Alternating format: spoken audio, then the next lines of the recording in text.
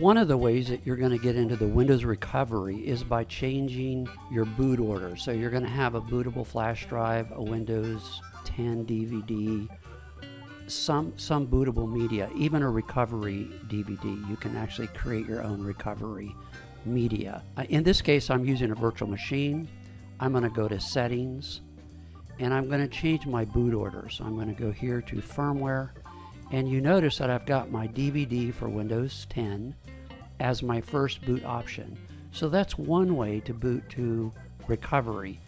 You would have to do that in many BIOSes using the F2 or the delete key, depending on whether you've got an HP or an Asus motherboard. Depending on the motherboard, the manufacturer, you may have to look at their literature and how to get into the boot order.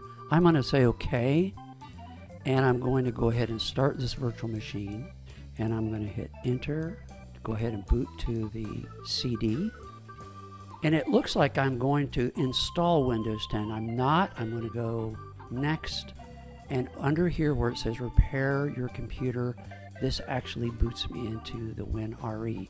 There are, as I'm going to show you in this lecture, many ways to get here, but this is one way to get here, probably the most effectively for the tech.